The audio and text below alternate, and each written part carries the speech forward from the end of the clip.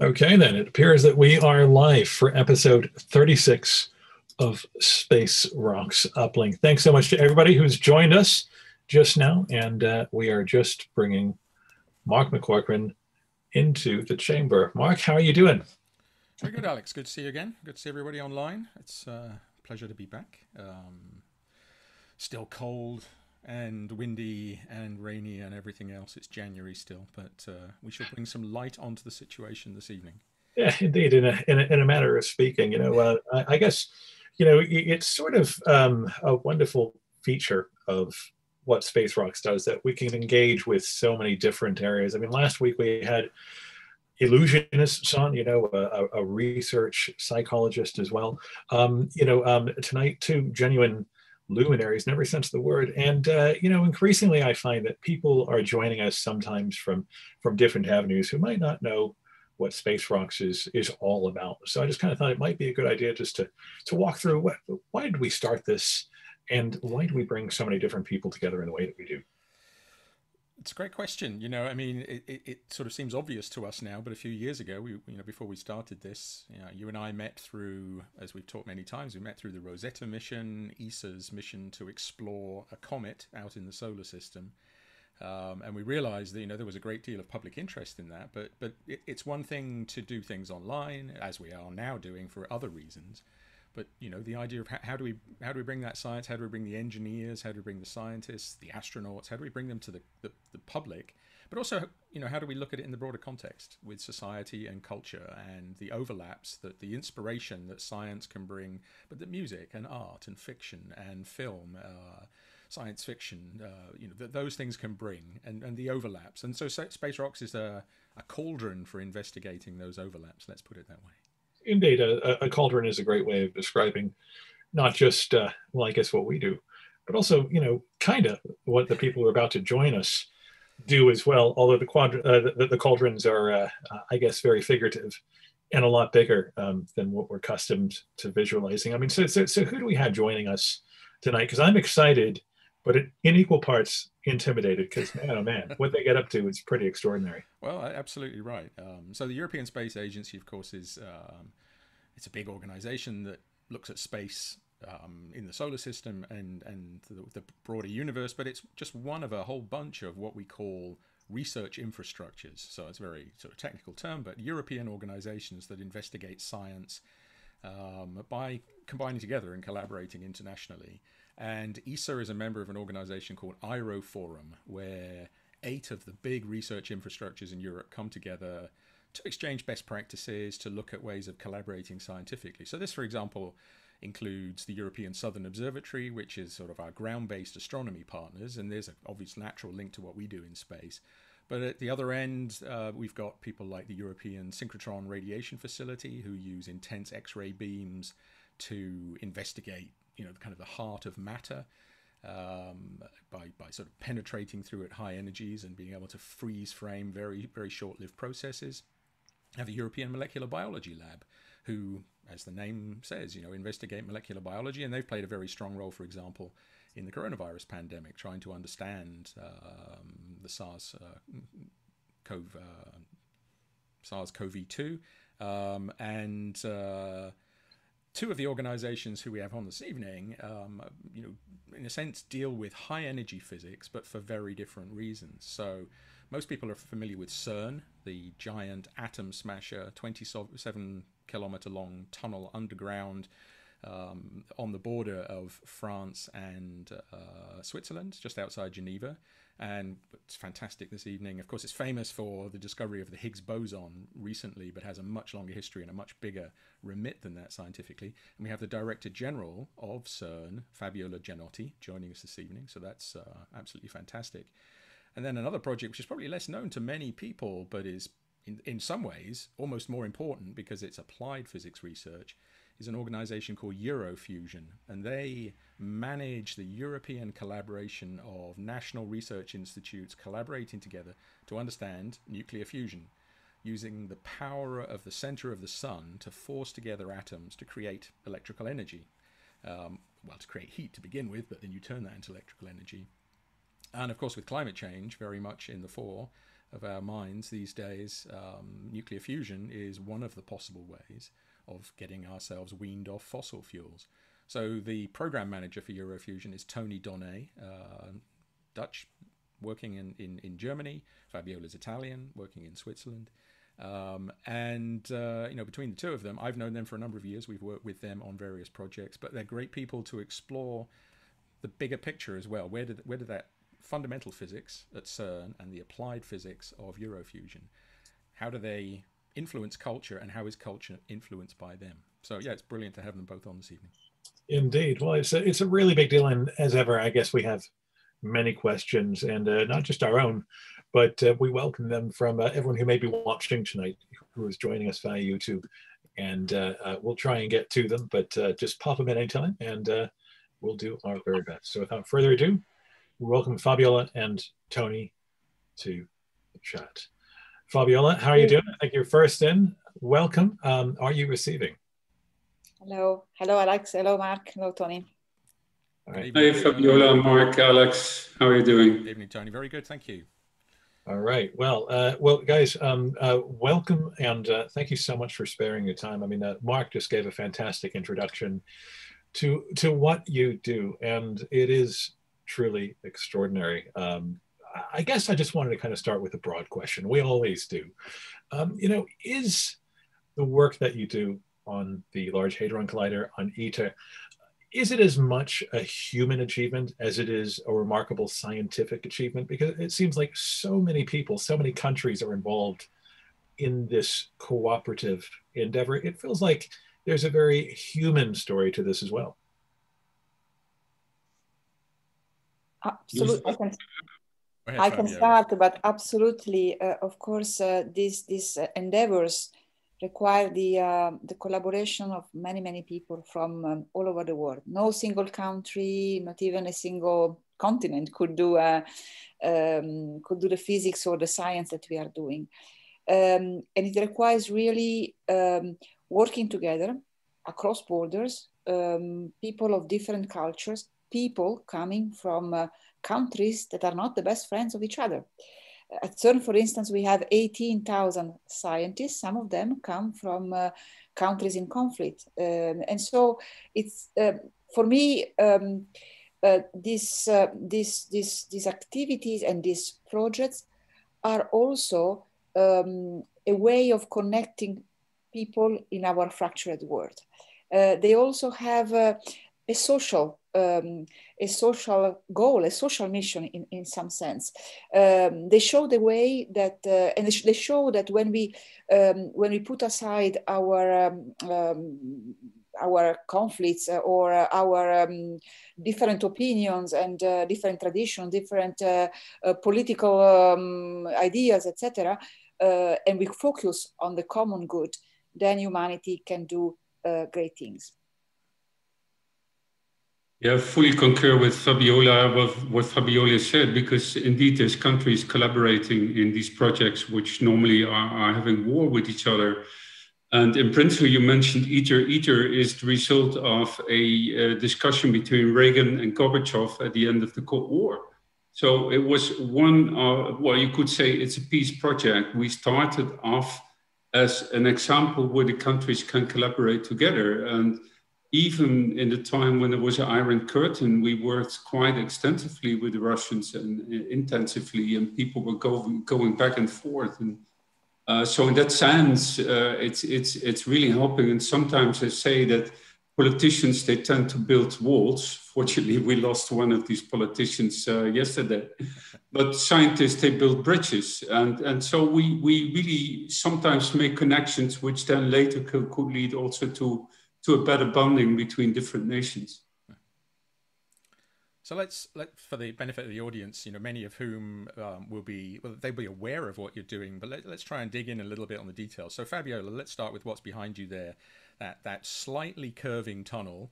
It's not a straight line, and that's an important thing. And of course, you talked about the fact that it's, we operate across borders. That machine literally operates across a border. So tell us a little bit about the history of, well, CERN and the Large Hadron Collider, which is, well, it's the current big thing, but it's not the last big thing, hopefully. Yeah, so let me just remind everyone that CERN is an intergovernmental organization based on a treaty between member states. It was founded in 1954, so this was in the aftermath of World War II, with two goals. Goal number one was to bring back to Europe excellence in scientific research. Of course, during the war, several scientists had left Europe, and therefore to rebuild science in Europe. So in some sense, there was already this visionary understanding that the economical growth and the rebirth and the development of Europe also goes through science. And the second motivation was what we call science for peace, what we were saying before, that is fostering peaceful collaboration among European countries through science, and actually science can be a group. So CERN is 66 years old now, and the Large Hadron Collider is currently our flagship project. Is the most powerful accelerator ever built by humanity. It's a 27-kilometer ring, 100-meter underground. You can see behind me this nice, this spectacular picture of the underground tunnel.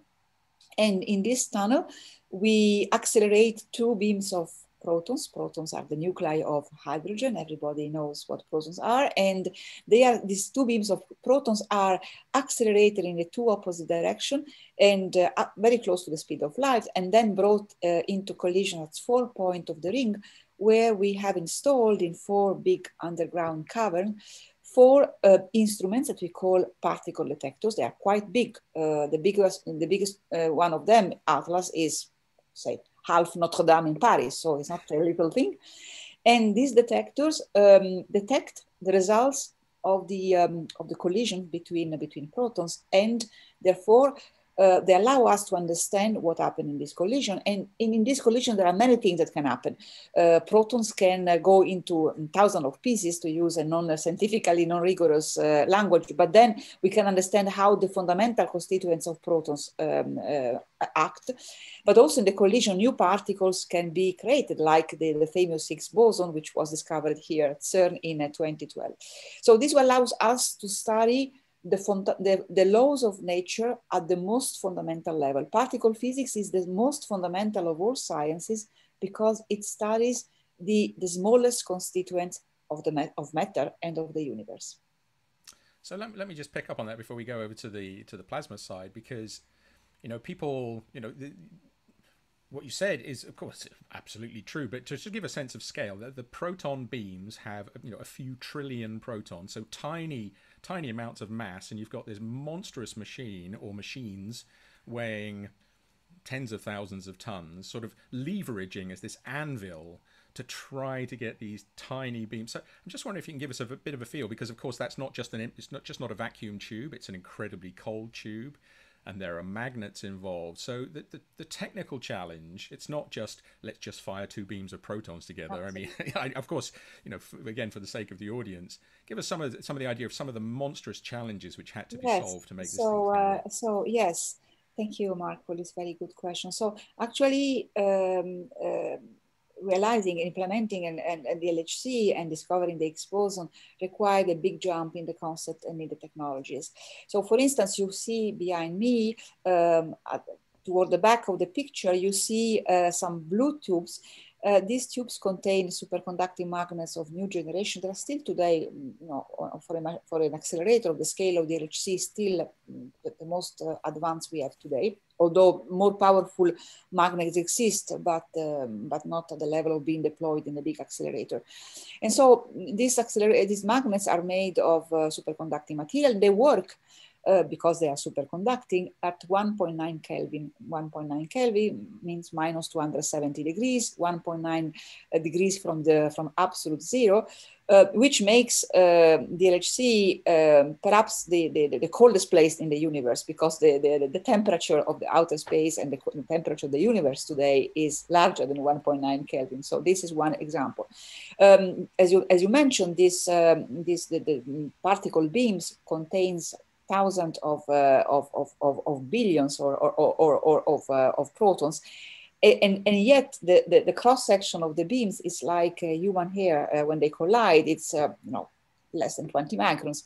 So clearly, that's another example. In the collision, although the accelerator is cold because it's immersed in a bath of about 130 tons of superfluid helium, when the two beams collide, locally they produce an energy which corresponds to 100,000 billions times the temperature in a room, the room temperature.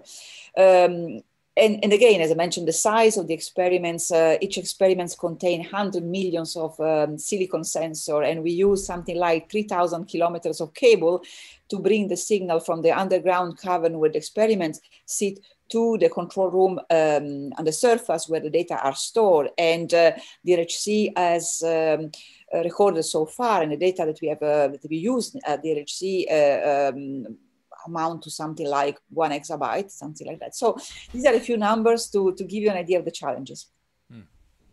So Tony, on your side, the machine you have behind you there, I'm guessing is JET, at Culham in the UK, and it's a kind of a compact version in a sense, a smaller version of a tokamak, which is the model for ITER.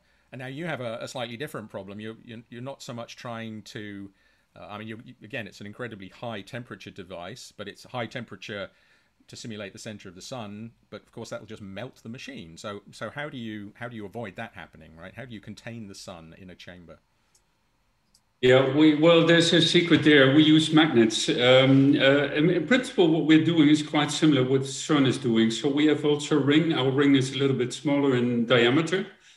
And we are also trying to smash isotopes of protons on top of each other. So we use deuterium and tritium, which are both isotopes of normal hydrogen.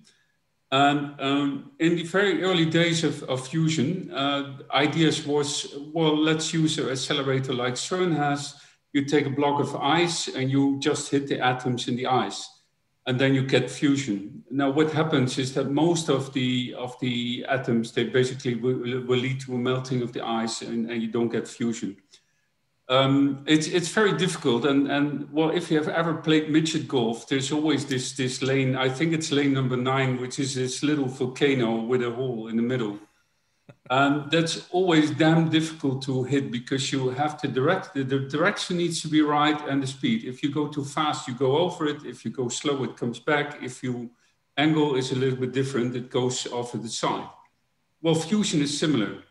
Now, if we do it in let's say a plasma is nothing than a very hot gas, which is fully ionized, then all the reactions which don't lead to fusion, they don't lead to a loss because the particles, they maintain their energy and they can then go for further collision. So what we're doing in this giant ring here behind me is we take a gas of hydrogen, heavy hydrogen, deuterium and tritium, and we heat it to temperatures which are 10 times hotter than the center of the sun. And we can do that by using radio frequency techniques. We can use it neutral beams. And at these very high temperatures, the particles are charged. So we can contain them with magnetic fields. So around this chamber are giant magnetic magnets, which hold the plasma from the wall. And you can see that behind me in this very, sorry, my hand is, well, let's do with the virtual background. My hand Come is. on, you spent a year in Zoom and you must know which hand is which. Yes.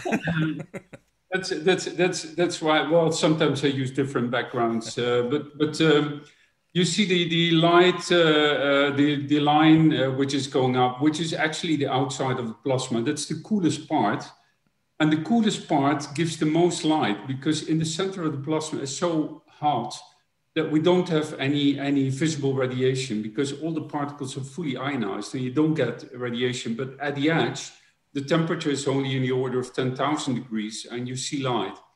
And so with the magnets, we can keep this very hot gas away from the wall. And in this way, we can then create temperatures which are needed to make fusion. Now, let me just pick up on a couple of technical things there so the audience understands. In the sun is fusing ordinary hydrogen, 1 proton. you are using deuterium and tritium, and then you said that you're heating to 10 times the temperature of the center of the sun. So the naive question was, what's wrong with using normal hydrogen, and why bother making it 10 times hotter? I mean, it's not really the center of the sun is the answer to that question, I guess. Well, that's a very good question. Well, actually, in the sun, you try to fuse multiple protons to helium. So it's a reaction which basically you need either a much higher density or you need a higher temperature. At the sun, you have an enormous density, which we don't have on Earth. And that's why on Earth, we can only mimic this reaction by going to a temperature which is 10 times hotter than the sun. And then the reaction between deuterium and tritium is by far the easiest. So it peaks at the lowest temperature. And it has also the highest reaction probability if you compare it to the fusion between protons. Or with well, you're from space science, some people say we need to go to deuterium-3 helium fusion. We need to get the 3 helium from the moon. That's a possibility, but also for that one, you need a higher temperature. So we first want to do the trick at the cheapest way. And then later we can look into more exotic variants. So I wondered if we could, zoom out just a little bit, because I think a lot of people who are familiar with, so many of the guests that we've had on Space Rocks, we're frequently talking about things to do with the world of space exploration. And obviously some of that will be, about getting there, and so on. But one thing that I think is so common, between all of these things and the work that you both do is the incredible timescales that are required in order to build these machines. I mean, something like the LHC obviously did not come together overnight. And Fabiola, I wondered if you could walk us through that process. I read that you began at CERN in 1994, if I remember correctly. And so you've been present through so much of that process. And I wondered if you could kind of give us a sense of that time scale. Yes, that's a very good question. Thank you, Alex. So actually, the first ideas about building a proton-proton collider in the existing 27-kilometer ring at CERN, because the underground tunnel existed already and had housed another accelerator before. The first ideas were discussed in 1985. Then R&D work for development of for the components of the accelerator and for the detector started in the early 90s. Construction in the second half of the 90s, and then until the 25 or so, and then installation started, and 2005 or so, and then installation started, and operation, then commissioning, and then operation started in 2009, and the LHC will be running until 2038 or so. So a very, very long journey, made of different steps that go from the first ideas about the physics potential and the technological challenges. And at the beginning, everything looks like mission impossible. It's impossible to do something like that. It's so ambitious, it's so much, difficult, more difficult than what we have done so far. And then, of course, with the patience and the perseverance of the physicists and engineers, you start step by step in putting all the problems on the table and solving them one by one. Huge challenges, because when you work at the limit of the technology, it's not déjà vu, it's not something that people can do like routine work. You are exposed to problems every day.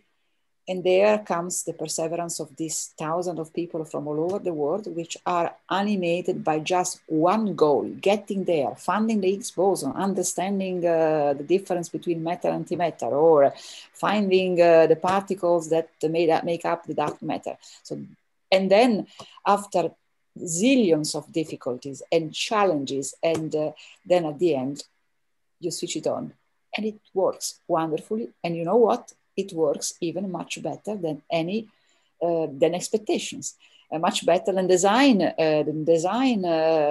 performance, and that's the greatest reward for a scientist. It's fascinating, and I wondered if I could follow up there, because you just took the words out of my mouth, because I was going to ask, is there a room with the big light switch kind of thing? Because of course you get to the point where you built it all, and then I guess you have to turn it on.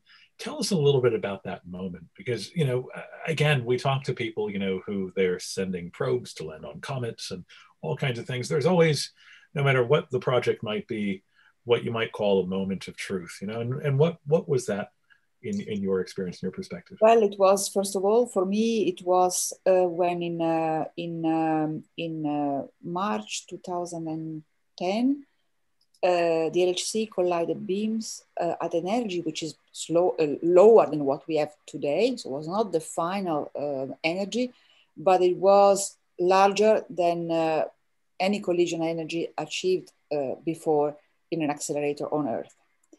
And so, and I remember we were all in the control room of the LHC, which was packed with many, many people. Of course, the accelerator operators were at the desk and really, piloting the beams. And then many, many other people following that.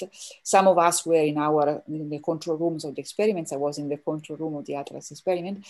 And when you see in the screens those beams colliding in the detector, and then the detector monitors show actually a collision, and the spray and the fire of particles coming out of that collision, that's really a memorable time. And it's a big emotion, comparable to, of course, the discovery of the Higgs boson, which was also a great emotion. But of course, that's the moment of the truth. But of course, we had been working so much on that project, and we had checked and rechecked everything. And of course, you have to understand that the quality control is fantastic. It's a bit like the space missions. You know, when you send something on the space station, it cannot fail, and you cannot go in there and repair every 3 minutes.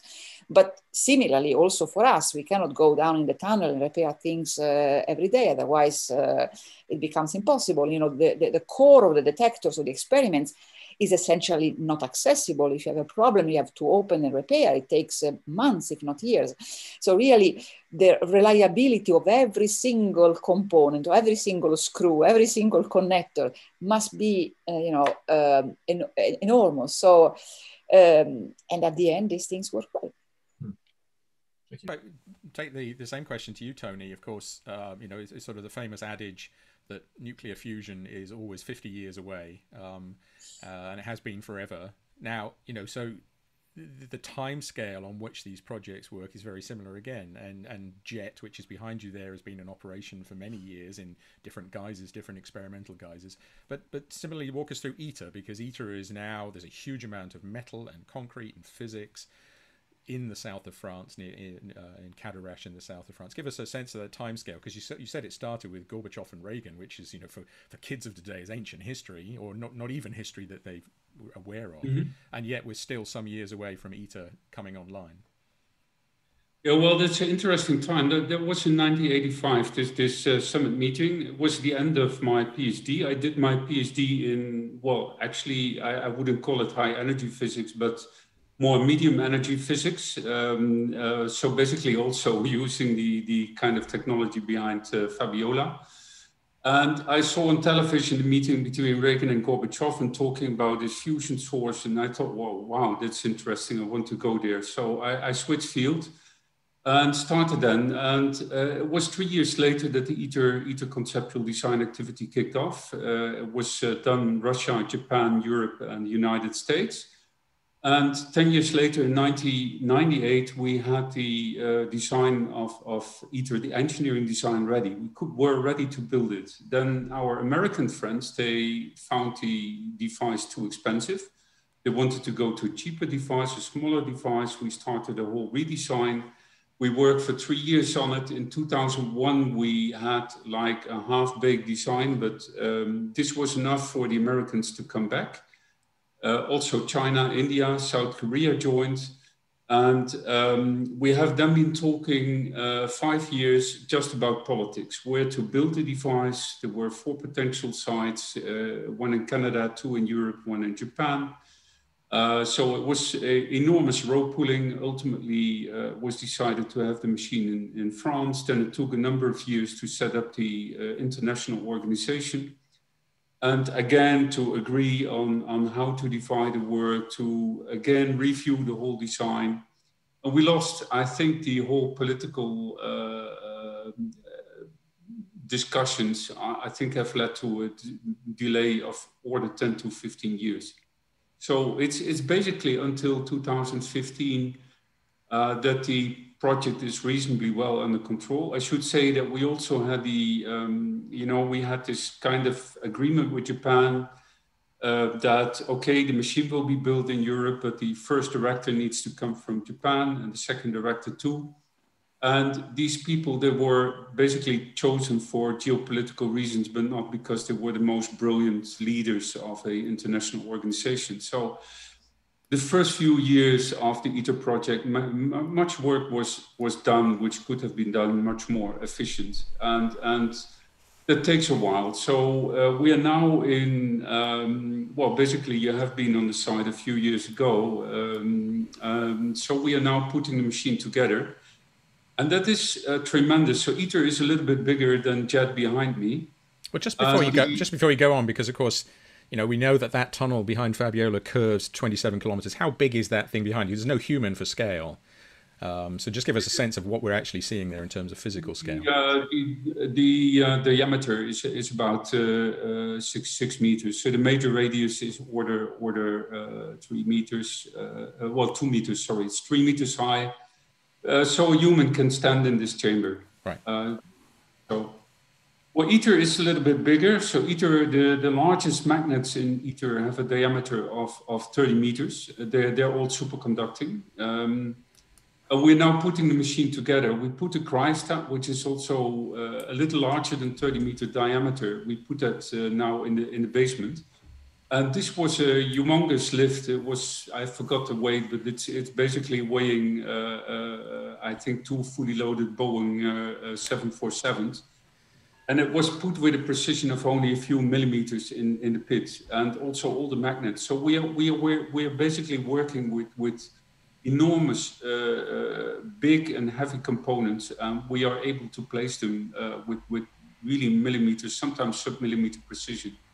Also behind me, all these tiles, they are placed with a precision which is better than a millimeter, because as soon as you have tiles which are sticking out, then there could be hot spots and you get melting and whatever. So just give us a feeling, because the tiles are very important in a component, right? If you have a plasma, it's making energy, but you've got to get the energy out. I can't just go in there and sort of take it out in a bucket and pour it somewhere, right? So give us a little bit of an insight into how you actually extract the energy from the machine.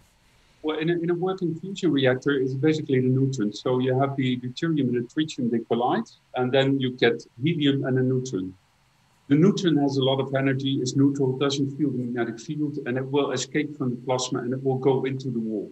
So it basically goes into the wall. And in ITER and also in the future fusion reactors, the wall will be extremely thin, because the neutron should not be stopped in the wall, but it should be stopped in the blanket behind the wall. And there the neutron will give all its energy to the wall, so the wall will heat up, and we use the heat then to drive turbines. With the neutron, we also split lithium, and that you could say lithium is actually the other part of the fuel. We split lithium into helium and tritium, because tritium doesn't occur in nature, and we make it in the machine ourselves. And so that's the way it works. Of course, you have also the heat from the reaction. We extract the heat at the bottom of the device. You can see that in the picture next to me, where all the light is coming from. That part we call the diverter. So there we have a structure where the field lines actually hit the wall, but under a very grazing incident, so that the heat is spread over as large as possible a surface. And the material there, we use tungsten, which has a very high melting point of 3,200 degrees. And well, basically the tiles, they get up to 1,000, 1,200 degrees, so they can easily withstand that. And this is how we extract the heat out of the machine. And before we go back to Alex, just I'm just trying to think in real time what would be an equivalent of turning the LHC on and seeing the first collisions. And I want to come back to the question about discovering the Higgs boson. It's not as if you looked under a rock and there was one hiding. Of course, we'll talk about that in a moment. But I wonder whether, for example, in the fusion reactor game, that the big moment is break even, that point where you get more energy out than you actually put in. because, if it costs you more energy to heat the machine up than you actually get out, it's useless. And that, of course, is the big game, which ITER and then demo, which come afterwards. That's what you're after, right? Long sustained periods of getting more energy out than you put in. Well, break even is always a good moment. At JET, we almost can achieve that. So in the course of this year, we are going to operate JET for the first time since 1997 with deuterium-tritium, and we are going to create real fusion reactions. This will be very good because we can do a lot of experiments which are very important for ITER, because they can we can understand the physics of the fast ions, but also we can train the engineers and the scientists to work with tritium, because working with tritium is completely different than working with normal hydrogen. So in that sense, the break even is important. We will not achieve it here, but we will achieve that for the first time in ITER. And in ITER, the plasma can generate 10 times more energy than we basically put in. Still, we don't create electricity with ITER. So it's still, in that sense, a scientific experiment. So the first electricity will be with the demonstration reactor, which we are designing already now, which should become in operation in the early 50s. So it's really a long, so this 30 years is about right. Yeah. The one little fact before we go on, which I loved when we, it's fantastic to visit. Yeah, any of these machines, I've been to CERN. I've been lucky enough to be to CERN a few times down in the tunnel, seeing the experiments, and Cadarache as well. And the one I went away with was, of course, to turn the machine on, you need to draw energy from the French grid. And there was this lovely story about, drawing so much energy from the French grid just for the startup of the reactor that everybody's voltage within 100 or 200 kilometers goes down just a little bit for a few seconds. So everybody watching Netflix suddenly goes, what happened? Oh, they just turned on ITER, So that real world impact, it's not completely self-contained. Well, it's complete. Well, actually, I can tell there an anecdote that we are not basically allowed to operate JET during the episodes of EastEnders or any in the UK, and also not during breaks in soccer matches during World Cups or Euro Cups, because then everyone is going to make coffee or going to the fridge to take a beer, and that's when the energy peaks in the UK. And we are not allowed to run JET then. So we get from the electricity company some time slots when we are not allowed to operate a machine. Brilliant. Absolutely astonishing. But, I guess, following on from that, perhaps going to an earlier thing, and this is a bit of a loaded question. I suppose even, Mark, I'm sure will have something to say on this, talking about the genesis of these incredible projects that span generations and so on. How do you keep the drive to create these things separate from geopolitics, which obviously, it all must intermingle and so on. Just when you're bringing countries together in that way, do these projects, I guess, are they sometimes threatened by those complexities? And how do you navigate those potential problems? Well, for what concerns CERN, we are lucky enough to be an intergovernmental organization based on a treaty, as I said before. We have today 23 member states. At the beginning, at the time of when CERN was founded, the member states were 12, and the member states are very much committed to CERN. They contribute the CERN budget, which is about 1.2 billion Swiss francs a year, and that's the key. You cannot implement. You cannot even think of project that spans decade without having a solid budget, a sustained, a continued budget over many years. So this is the reason of the secret why CERN, actually another intergovernmental organization in Europe like ESA, etc. They are successful because we have this continuity of budget that allows us to plan for projects that span over 50 years or more. So, and I must say, until now, the CERN member states have been so committed to CERN. So, that even in period of COVID crisis, they continue to support us, and that's great. And Tony, you mentioned also, it's in a way, if I just flip that question around briefly, it seems to me kind of crazy that it seems almost harder to persuade the world to invest in fusion energy than it is in the fundamental physics and blue skies of CERN. I mean, I know it's not, that's a very simplified version of it, you know, because it's entirely obvious what, you know, ITER and the machines what they can do for the world.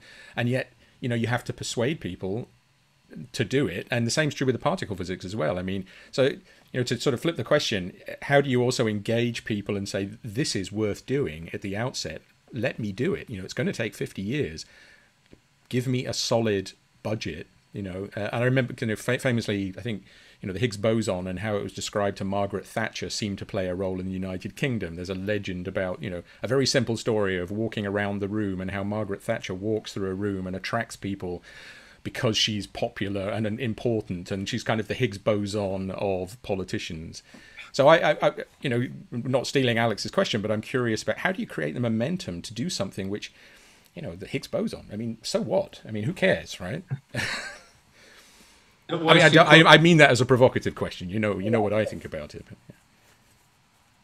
No, it's true. It's sometimes difficult. You see it now also in Europe. So we had a COVID. There's this COVID recovery fund. We have in Europe the Green Deal, and for instance, fusion research is not part of that because it said fusion will not contribute to the CO2 transition before 2050, and that's true. But we're still needed afterwards, and many politicians have, unfortunately, the idea that wind and solar can cover all the world energy needs. And well, here in Germany, where I live now, for instance, the German government subsidizes wind and solar every year with 26 billion, 27 billion. It's an enormous amount of money. That's the cost of one ITER per year. And this is already since the start of the Energiewende, which was at Fukushima, so 10 years ago. And the CO2 emission by the electricity generation in Germany is still the same. And only last year it was better, but that's thanks to COVID and not thanks to wind and solar. Well, the reason is that Germany, at the same time, when they ramped up wind and solar, they have been ramping down nuclear. Nuclear is, of course, also CO2 free. And the other half is basically exported on very windy days. Germany has too much energy. The electricity price goes negative, so they pay the neighboring countries to take the energy. And countries like Switzerland, Austria, Norway, they take the energy and pump water up in artificial lakes.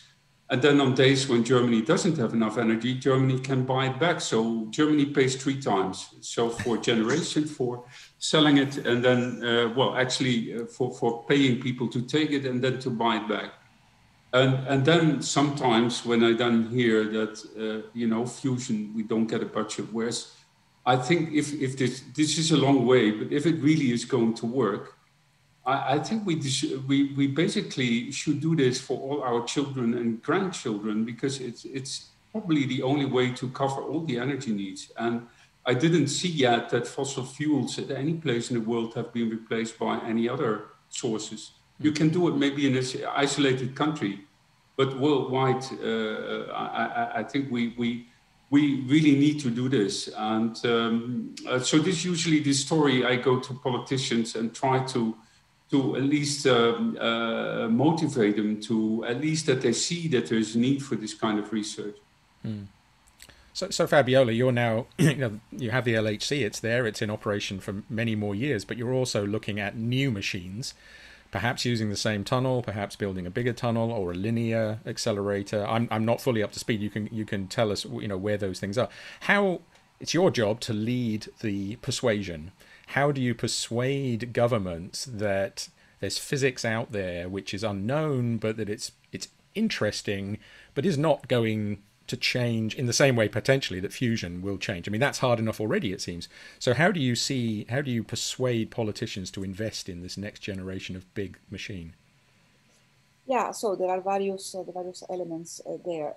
First of all, I think we have to state and to persuade people, politicians, and also the public, that knowledge and pushing back the limits of knowledge of humanity, it's per se intrinsically an important thing to do.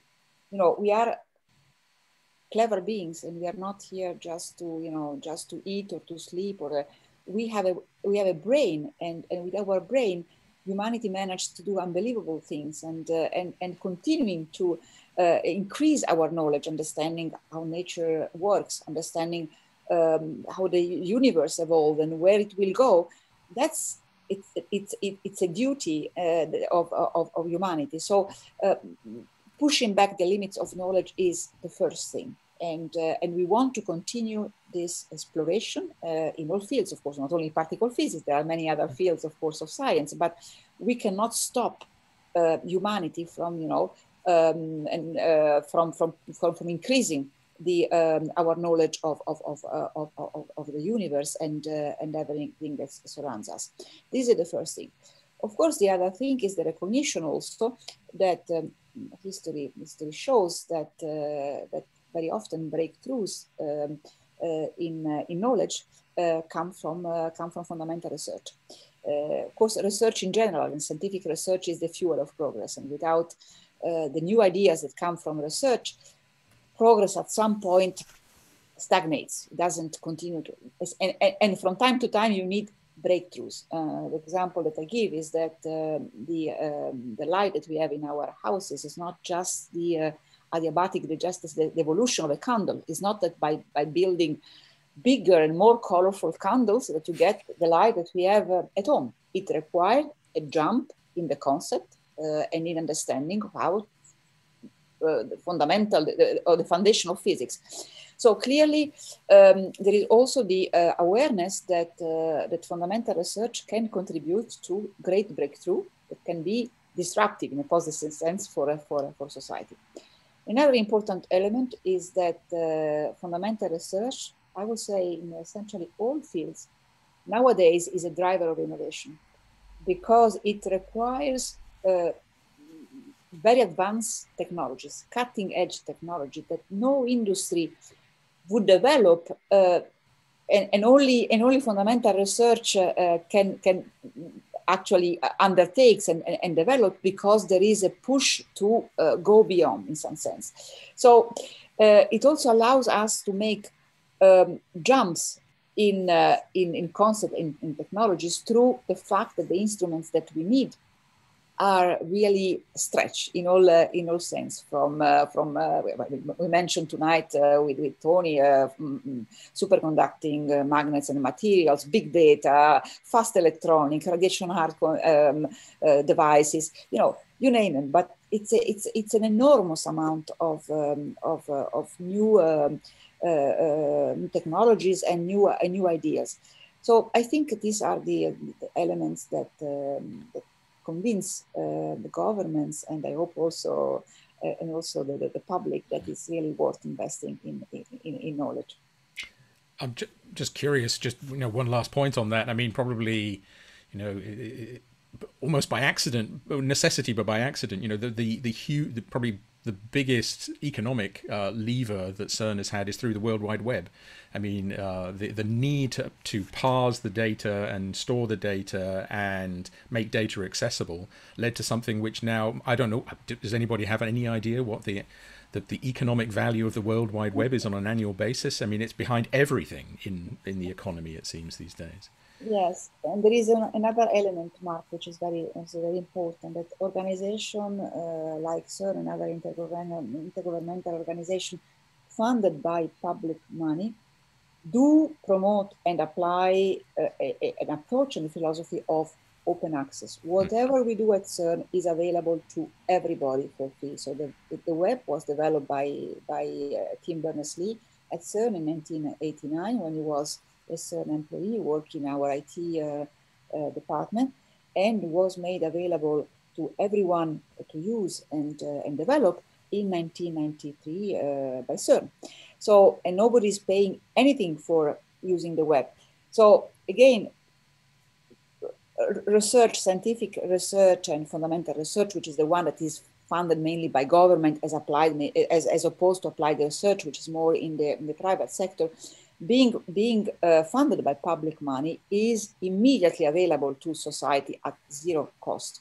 So that's also a very important element. Yeah. So, I mean, sorry, go ahead, Tony. It looked like you're about to. No, I can add to that, well, indeed, well, although, let's say, you could say, well, fusion is applied science because we're working for, let's say, a future energy source, but at the same time, we're doing a lot of fundamental science. But certainly what Fabiola said, all the industries which are working with us, which really have to improve the state of art of innovation, they lead to spin off in other areas. And for instance, the companies we work with on the superconductors, they're now building medical resonance imaging. The cockpit of the A380, which is made in France, is a spin-off of fusion technology. And so there's many of these examples where industry, which is working with us as organizations, they don't earn a lot of money from the products they make because they just, well, sometimes they even make a loss. But at the same time, they get such a higher innovation level in the industry that they get an advance over the competitors. So usually they earn a lot more in let's say, the other markets. And that's really nice to see. And the companies, they also very often quote that as examples. And we use that then also towards a politician. Well, look, it's not only about science, it's also about increasing the industrial competitiveness. Absolutely. And also, if I can add to what Tony said, is very important, this point of collaboration with industry, which is really working together. It's not just a client-provider relationship. When you want to build the 1,200 magnets that populate the Large Hadron Collider, the superconducting magnets, is not something that you develop at CERN and you give it to industry, industry will build it. We work together. So there is a long phase of prototyping and improving and changing and etc., where research, science, and industry work hand in hand. So it is a very healthy process that, as Tony was saying, gives has an impact of industry that goes beyond the financial volume of the contract. Is knowledge, culture, development, and opening other markets and growing the knowledge of society and growing the technology spread of what we do. Alex, go ahead. Oh, well, no, I'm just curious, you know, paraphrasing a few of the questions that are coming up. We have people watching from Massachusetts to Mexico and just about everywhere in between, which is a lovely thing. I mean, so what are those next horizons? You know, just what do you hope we can move toward next in terms of, you know, discovery and so on? I know that's a really big question, but I guess such an important one as we kind of hear so much has happened just in the last few years and decades. So Alex, I cannot tell you what the next discoveries will be because we don't know, we are doing research. But I can tell you what are the questions that we try to address. And today, there are still many important outstanding questions in fundamental physics that have to do with the universe and the particle physics and astroparticle and cosmology. So, for instance, the Higgs boson itself is still quite a mysterious particle. It's completely different from the other elementary particle discovered so far. The world of elementary particles contains 17 particles. The Higgs boson is number 17 in terms of discovery. It's a very special particle that has very special features. We call these quantum numbers in physics, and it interacts also with the other particles in different ways, carries a different force compared to the forces that we know, the strong electromagnetic and weak force that act among elementary particles. And so understanding the Higgs boson in details is really an important endeavor in order to,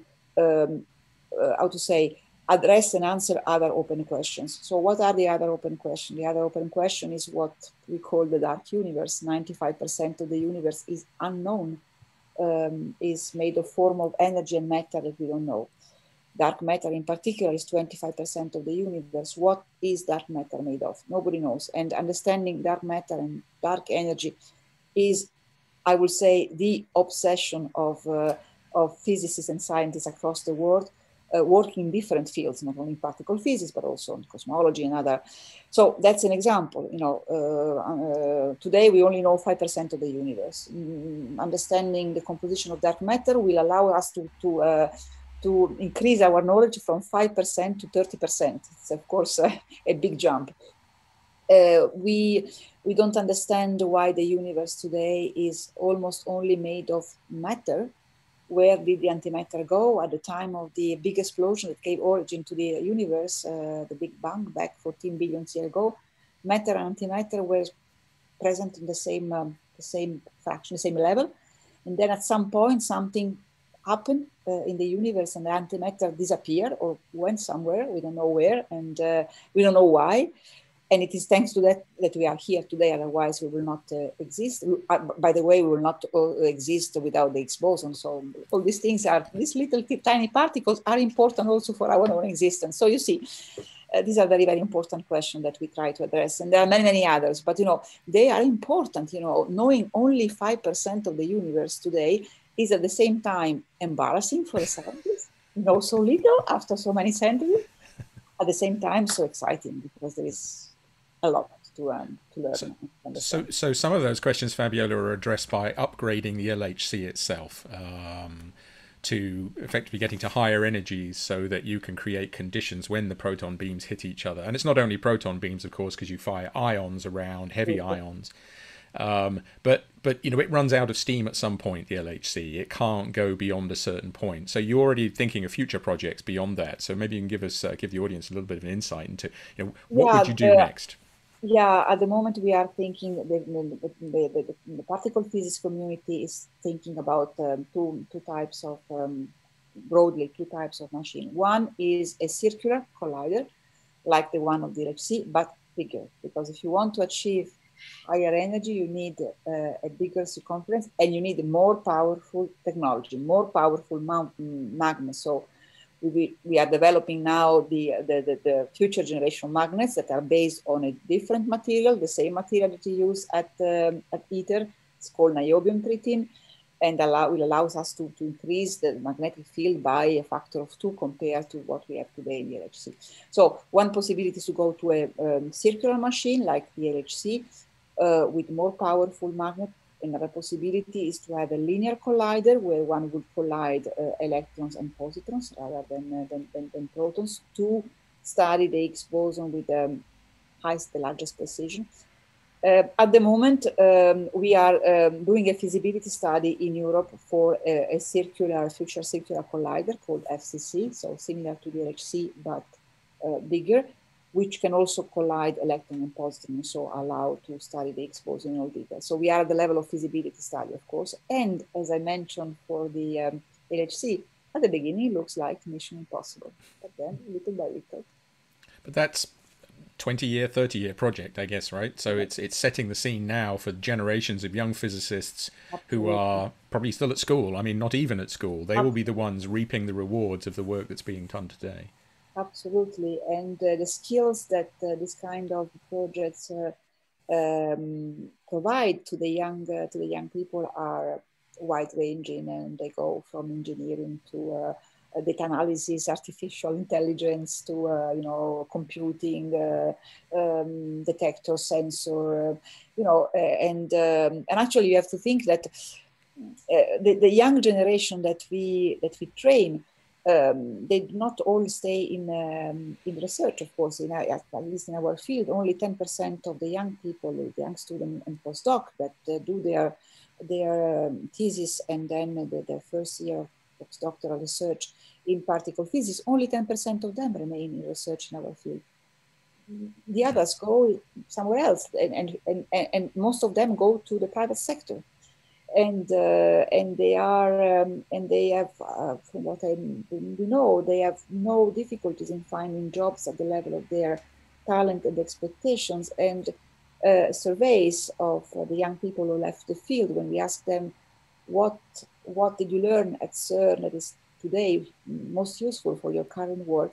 They say working in international team and understanding how to solve how to address challenges, problem solving, going through big difficulties, etc., and try to find solutions. And so, Tony, on your side, walk us through the roadmap as it exists today, the fusion roadmap. You know, when I mean, it probably, I don't know, is it going to be in my lifetime? Is it going to be in my kids' lifetime? When am I going to charge my phone from a fusion reactor? Well, the good thing about science is also that people get older and older, so there's more and more hope. Well, at the moment, our idea is that demo, so the demonstration reactor after ITER will come in operation in the early 50s. I will then be approaching the 100 years, so, you know, who knows. But certainly, I think the great moments until that time was, well, I already alluded to the deuterium-tritium operation of JET later this year. In a few months from now, in April, JET will not be longer the largest operating tokamak in the world, because together with Japan, we have built a new machine about 100 kilometers north of Tokyo, which we take in operation on the 17th of April.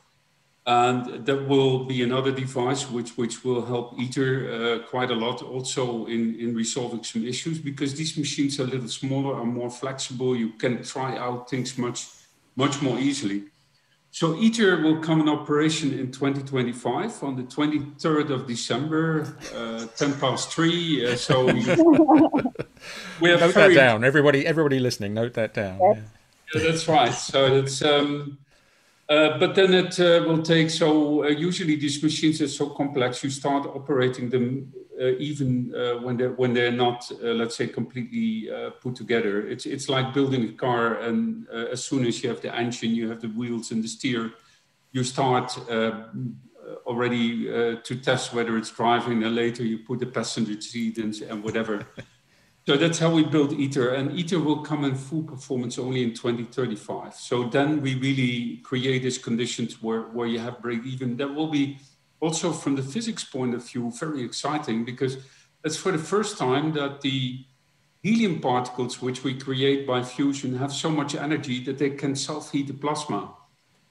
So this is very exciting, because it means we need to control the hot plasma in a completely different way.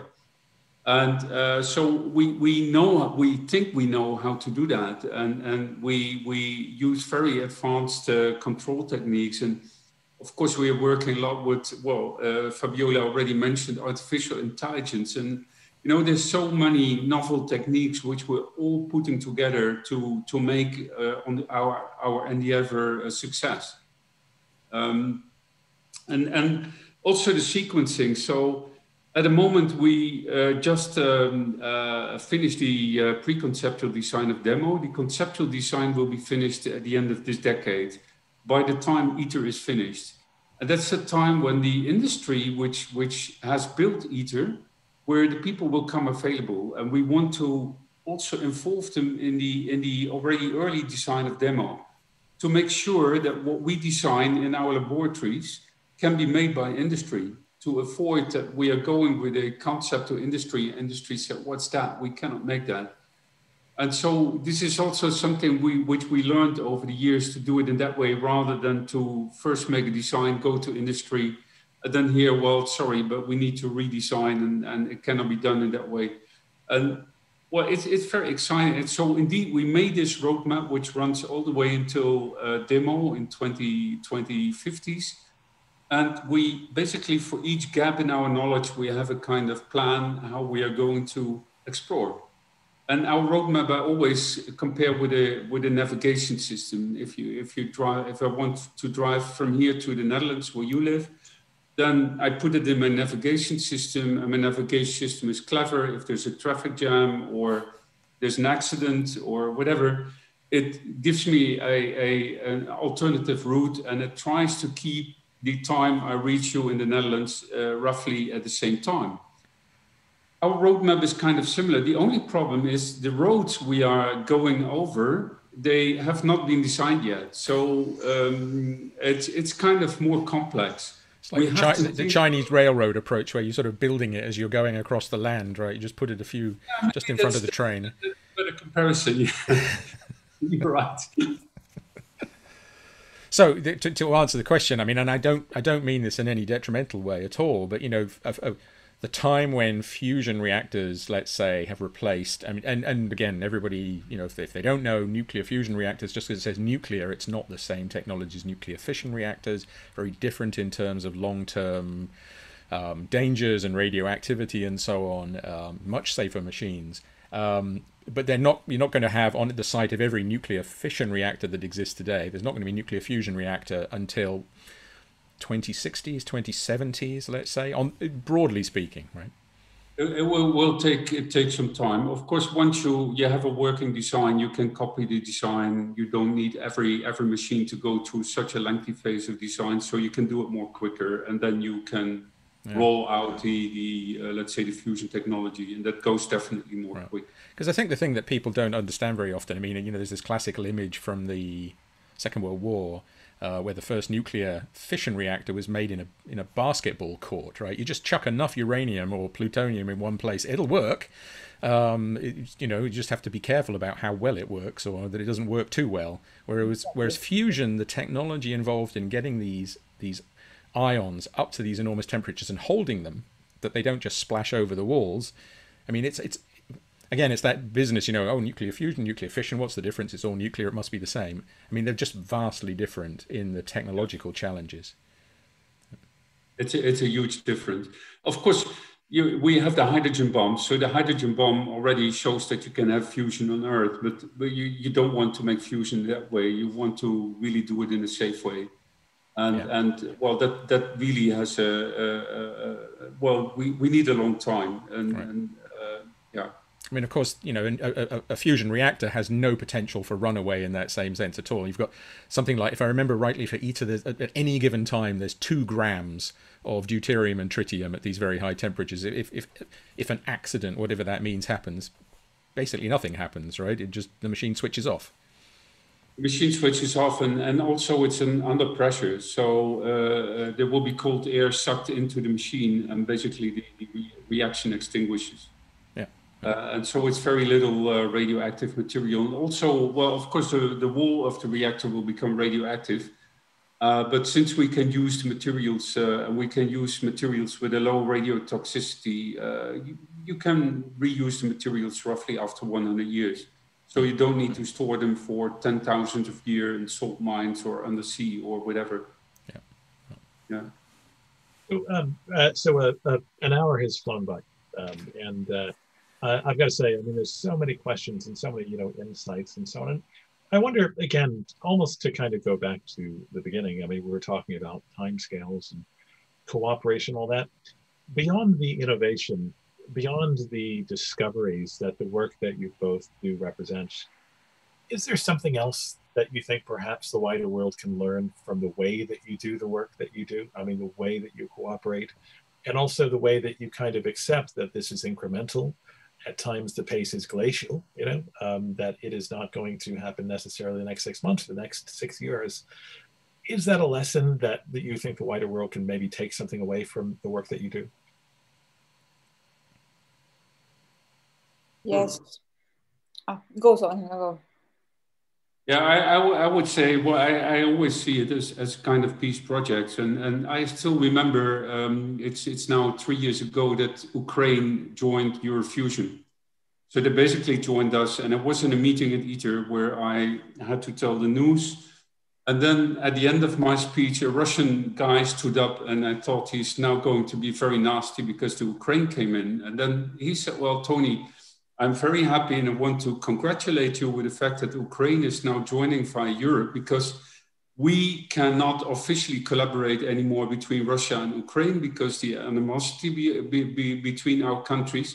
But many of our friends and colleagues, which we always used to work with for many, many years, they're in Ukraine, and we cannot see them, we cannot talk to them. And now we can work again with them via Europe. And so he was very happy and delighted. And this really shows that we are really trying to build bridges. And politicians sometimes, they need to better look at our model, because it really helps in many cases to work together. And also now you can see, well, in COVID, we see in Europe that many of the scientific organizations are putting their heads together and helping each other and trying to develop methods to develop COVID. Still, you can see that on a world level, many of the countries are trying to invent the wheel themselves rather than collaborating. And we can do much more together if we just put all our forces together and really see the added value. Well said. Yes. And I think related to that, what I alluded to before, the fact, the sharing of information, transparency, what we learn is available to everybody. This concept of open access is very, very important, not only to push the development of science, because the more we share the data, the more we share the knowledge, of course, the better science will develop and the faster science will develop.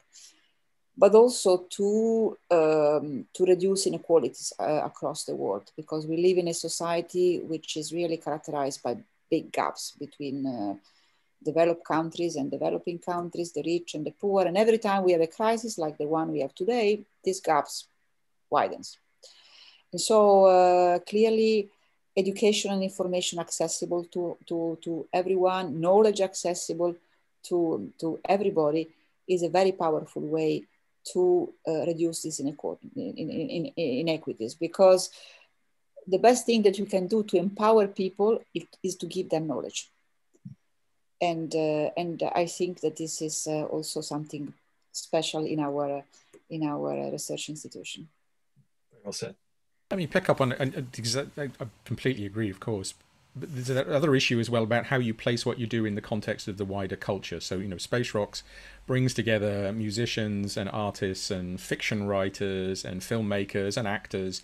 Because, you know, let's be honest, in the world we live in, you know, people maybe don't have much, lots of people don't have much time for fundamental physics. You know, they're either, they've got busy lives and they're struggling to survive in other ways, or they're entertaining, or they're interested in sport. So how do you see the role of your organizations in that regard, you know, reaching out sort of into a broader culture, not only in terms of sharing scientific information? I know CERN has done a lot of this. EUROfusion is a more diverse organization. Just, you know, before we finish this evening, just give us a feel how you reach out and kind of, in a way, how you put yourself in people's living rooms rather than them having to come to your accelerator or to your fusion reactor. Right? That's a metaphor for, you know, how do we talk to people on their terms rather than our terms to engage them? Well, I know, Fabiola, you've done a lot of this work, and of course, as a musician yourself, this is something which is interesting to you. Okay, so clearly, for what you mentioned about, you know, culture in general, I am myself a big supporter of a holistic approach to culture, and I don't like these silos where you have, you know, science, humanities, the arts, and they are completely different things. And because also, perhaps maybe also from my own education. For instance, at CERN, we have a very successful program which is called Arts at CERN, where artists come and spend some time at CERN. Well, now we are in COVID times, but you know, before COVID and I hope after COVID, we have resident artists that come and develop their ideas, and they are inspired by science, and we are inspired by them, and we try to build bridges, and we try to show also to the public that that arts and science are two manifestations of the same underlying curiosity, creativity, ingenuity of the human being. So so this, I think, it's and I think people, the public, and resonate a lot on this. And of course, it's always important to continue to, you know, that we scientists really speak the language of the layman or the layperson, because of course we cannot pretend that everybody is an expert. So trying really to reach out to people with simple language. I used to say that physics is simple. I believe that the physics is simple. And if you look at the laws of nature on the most fundamental level, the level of particle physics or the level of general relativity, at the end, the fundamental equations are really simple and beautiful, by the way. So again, arts and science, and beauty and science. So I think that we have to make an effort also to continue to not only to share what we do with the public, but also in simple terms, in ways that where we can also share with them the passion, our passion for what we do in a way that is accessible to everybody. Mm. And on the fusion side, Tony, I hate to say it, but again, I think I sort of alluded to earlier, the word nuclear is there. And of course, for many people in society at a very low level, that invokes the wrong thing. I mean, a few years ago, I was asked to give a talk about what we did in ESA for outreach, talking about missions to explore the cosmic microwave background or go to Mars. I was asked by the nuclear fission industry to give them a talk. And I just didn't envy them their job at all, that they were public relations people in the nuclear fission industry trying to persuade the public, that their industry, because their industry is important, but people have a natural fear of it. So in your business, in the fusion world, how do you engage the public, not only in terms of what Fabiola said, culturally, but also overcoming a fear? Because, of course, CERN had this wonderful fear that it was going to create a mini black hole and destroy the Earth. That became that sort of crazy trope for a while. And fusion, again, it's nuclear, so it's bad, isn't it? Well, in that sense, the best is to be open and transparent, and you shouldn't try to hold anything back. So I learned during my career that it's better to just be open than, because public always they feel if you try to hold something back, if you're not telling something. So it's better to be open and also talk to everyone. So to school kids, to students, to people on the street, go out. So we have been giving lectures on pop concerts. So in the Netherlands, you have these very nice events where basically they mix kind of science with pop. I think that works quite well. We also regularly have artists over the floor, which basically are inspired. They hear about fusion. We have, I think it's now 3 years ago, a Spanish pop group which recorded. There were a few weeks at JET to record the sounds of all the equipment, vacuum pumps, fold should open and close, and from that they made a composition. And it's actually very special. We talk to artists which make sculptures, or we actually have here at home a piece on the wall, because my wife, my ex-wife in the past, had a gallery.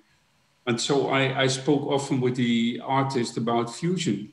And some got inspired, and they then also tried to do something with fusion. So you can see that if you talk to people, the idea and the spark comes over, and people start to do something with it. And whether it's school kids which get this into our heads and think, well, that's great. Also, I think the picture behind you isn't it from the Iron Man movie or one of the... So it's an artist. It's not, I think it's just somebody who was inspired by fusion who made it. The name's in the bottom corner there, over there somewhere.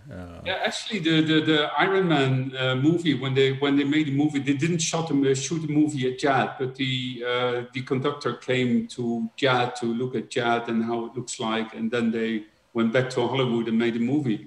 So you can see that it's really inspiring at all levels in society. And just be open and talk about it, publish about it, and also these kind of programs. So I'm very happy that you invited us, because also this contributes that people worldwide hear about fusion. Maybe some of the people tonight, they hear it for the first time. Some people, maybe they know and they want to know more, but I think it's good to keep talking about the subject.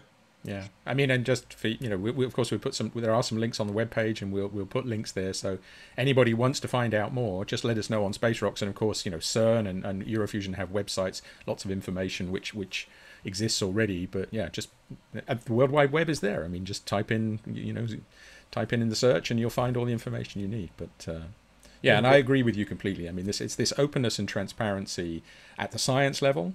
The open access to data, that we make our information available freely. I mean, and around the world as well, even if you're not a member of this organization that's even paying for it, the information is available. But again, talking to people, and it's, again, Fabiola, I will say, the equations of general relativity. I'm going to invite you to give a talk to some people at some point and say, now make it simple. I know it is in some way, but once you've got the right training. But again, it's that thing of, you know, engaging at all of the levels and using other people's curiosity, because people are curious. That's been our experience, definitely. You know, people are interested in coming to listen and work with us because they know that in some broad sense what we do is what they do. It's about curiosity. It's just been slightly directed in a different way. And finding that common ground has been one of the most exciting things in my life in the last few years, outside of my normal silo, seeing that that same spirit of curiosity exists everywhere. Indeed. At the same time, we have a world which is becoming anti-scientific and anti-fact. So, you know, you said at the beginning, Tony, right? You know, maybe you've earlier this week crossed one partial bridge there, perhaps, of getting rid of that. But it's a thing we all have to fight against as well, the sort of rejection of science. So that's a topic for another day. We've spent an hour and 20 minutes already, but we'll invite you back on to discuss that. How do we get rid of anti-science? Indeed. Well, I suppose, Mark, in our own way, you could say Space Rocks is its own kind of collider. You know, and, I think conversations like tonight are a really great example of why it's important to borrow a word that Fabiola used earlier. It's a duty to try and create these connections, I think. So, Mark, I'm going to leave it to you to decide whether we enact our tradition. Oh, we have to. I'm good enough friends with Fabiola and Tony. So okay. we have a signing. It's nothing embarrassing. Well, it might be. The only person, to give you a prelude, out of all of the episodes of Uplink we've done, the only person we didn't ask to do this was Tony Daniels, who is the actor who plays C-3PO in the Star Wars movies. And that's because it would be too much to cross the franchises. So we sign off with a hand signal. This is, if you know your Star Trek, this is the Vulcan salute, which is live long and prosper, and then the rocks, the horns of rocks. So if you can do those two things, you're gonna get it. Perfect. So space and rocks. That's the thank you. Okay. As Fabiola works out which finger. Thank you very much, both of you, for coming on. It's been a pleasure working with you over the years, and thank you very much for coming into Space Rocks. And I from a personal perspective, I look forward to seeing you both again in the near future when the current unpleasantness is behind us. But we will be talking in other meetings in the meantime. But thank you very much for coming this evening. Thank you, Mark. Thank you, Alex. Bye-bye, Tony. Thank you. Thank you so much. Right. Thank you. Ciao, ciao. Bye. Fantastic. Well, Mark, that kind of blew my mind. but what lovely people as well. I mean, gosh, just inspirational chats, not just mind-bending, but also just you come away just feeling kind of inspired as well, you know, because we can be quite remarkable as a species when we want to be. Yeah, and I realize, you know, it's the perspective thing for me. I mean, those of us who are lucky enough and privileged enough, and indeed, you know, this is publicly funded work that we're doing, so it's the taxpayers allowing us sort of to indulge ourselves in you know, our curiosities. But sometimes it becomes just a job. It becomes the thing that you do, and the perspective that people in other scientific fields bring, and the people in the arts and the cultural field bring their perspective as well. I think that, for me, is what Space Rocks is all about. It's about bringing people in who, you know, in a way, you turn a mirror and say, you know, what is it that I do, you know, and how does this sit in the bigger culture? And both Tony and Fabiola, they know this well, and it was just a great pleasure to be able to probe their minds on how they see that fitting in the world. Fully agree. As ever, Mark, a pleasure. Yeah. So we can't foreshadow next week's Uplink, but we will most assuredly be back on Thursday around the same time. So keep an eye on our socials, sign up to our newsletter. The link is in the YouTube chat. And as ever, Mark, it's been a pleasure. Thanks to everyone who joined us tonight. Thanks very much. Bye-bye, everybody. We'll see you next week.